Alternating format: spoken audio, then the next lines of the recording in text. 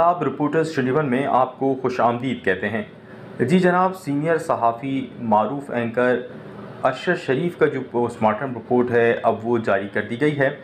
PIMS हस्पताल की जानिब से ये रिपोर्ट जारी की गई है और इब्तिदाई पोस्टमार्टम रिपोर्ट उनके सुपुर्द खाक होने के 4 घंटे बाद जो है वो जारी हुई है और इस रिपोर्ट में उनकी मौत की वजह को सर में लगने वाली गोली करार दिया गया है।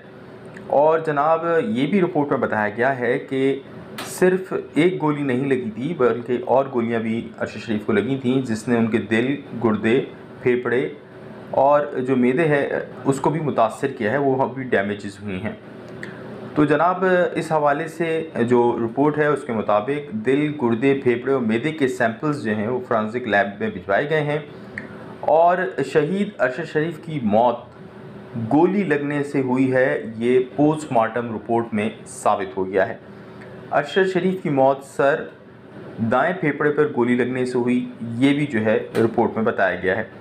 रिपोर्ट के अंदर इस बात का भी जो है वो राज से पर्दा उठाया है कि अरशद शरीफ साहब गोली लगने के कितनी देर बाद जो है वो इस जहान फ़ानी से रुखसत हुए। तो जनाब, अरशद शरीफ साहब गोली लगने के अगले 10 मिनट से 30 मिनट के दौरान उनकी मौत वाक़ हो गई थी।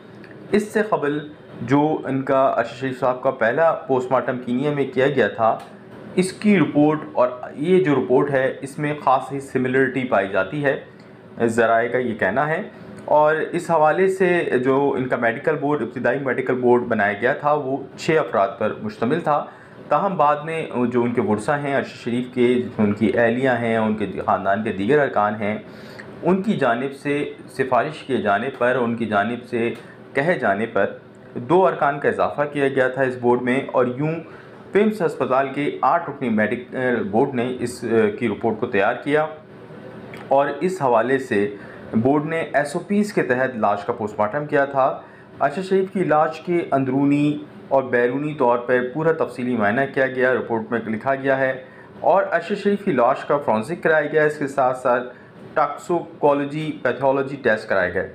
फोरेंसिक टेस्ट के लिए अरशद शरीफ के अज़ा के सैंपल्स ले लिए गए हैं और टेस्ट रिपोर्ट की बुनियाद पर तफसीली पोस्टमार्टम रिपोर्ट जो है वो बाद में जारी की जाएगी। ताहम जो अभी इब्तिदाई रिपोर्ट जो आई है उसमें इस बात को साबित हो गया है कि अरशद शरीफ साहब की जो मौत है वो गोली लगने से ही हुई और गोली लगने के अगले 10 से जो 30 मिनट थे उसके दौरान अरशद शरीफ साहब ने अपनी जान आखिरी की सुपुर्द की और यूँ अरशद शरीफ साहब शहीद हो गए।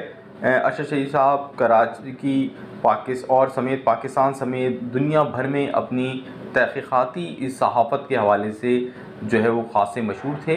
गो के आखिरी दिनों में इस हवाले से उनके ऊपर कुछ लोग ये इल्ज़ाम लगायत करते रहे कि वो तहरीक इंसाफ के ख़ासे क़रीब हो गए हैं और उनके बयानी की तायद कर रहे हैं। ताहम अरशद शरीफ साहब के ऊपर कभी भी किसी ने किसी किस्म का इल्ज़ाम आयद नहीं किया था और उनकी तहक़ीक़ाती सहाफ़त को सहाफ़ती हलक़ों में और मुल्क भर में क़दर की निगाह से देखा जाता था।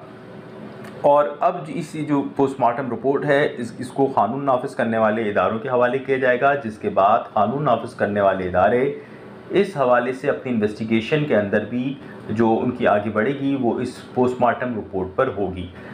और एक ख़ास बात जो हम आपको बता रहे हैं वो ये है कि क़ानून नाफिज करने वाले इदारों ने भी जो है कीनिया में और यहाँ पाकिस्तान के अंदर अपनी जो इन्वेस्टिगेशन है उसका दायरा इख्तियार बढ़ा दिया है और अब ये पोस्टमार्टम रिपोर्ट अब से कुछ देर बाद उनके वर्सा के हवाले कर दी जाएगी और साथ ही जो है वो इदारों को भी ये पोस्टमार्टम रिपोर्ट हवाले कर दी जाएगी।